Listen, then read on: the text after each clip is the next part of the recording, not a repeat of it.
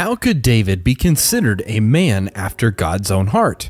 We're going to answer that question. You can also discover more on GotQuestions.org. To understand why David was a man after God's own heart, we need to see what characteristics he had to qualify for such an exalted description. The Apostle Paul speaks of God's feelings about King David.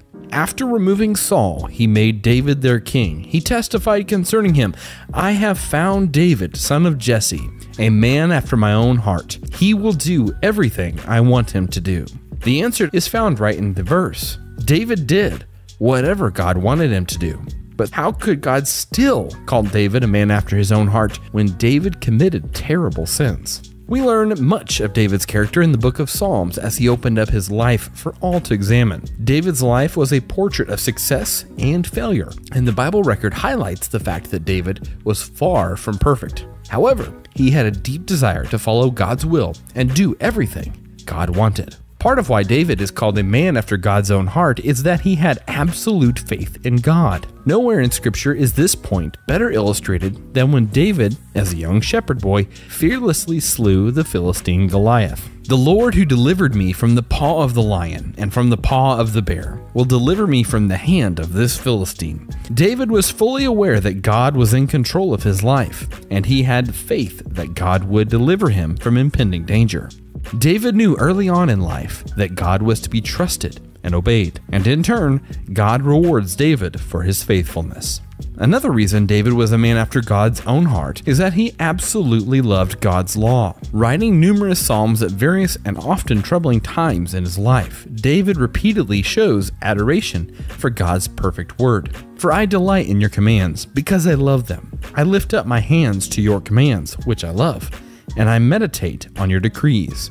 God granted David understanding and wisdom through daily meditation. David was a man after God's own heart in that he was truly thankful. "I wash my hands in innocence and go about your altar, O Lord, proclaiming aloud your praise and telling of all your wonderful deeds." David's life was marked by seasons of great peace and prosperity, as well as times of fear and despair. But through all of the seasons in his life, he never forgot to thank the Lord for everything that he had.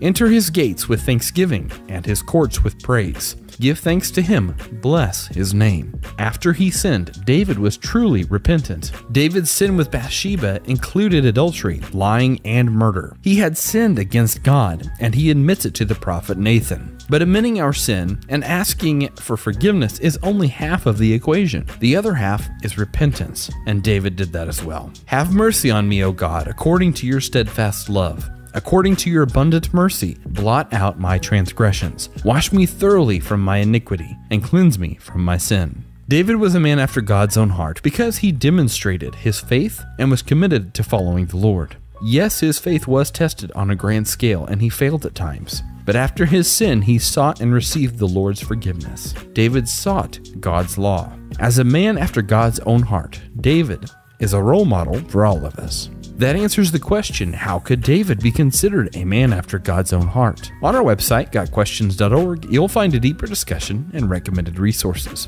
If this helps you, give us a thumbs up and click subscribe. Meanwhile, if you'd like to study more, click the bell and check out these other questions.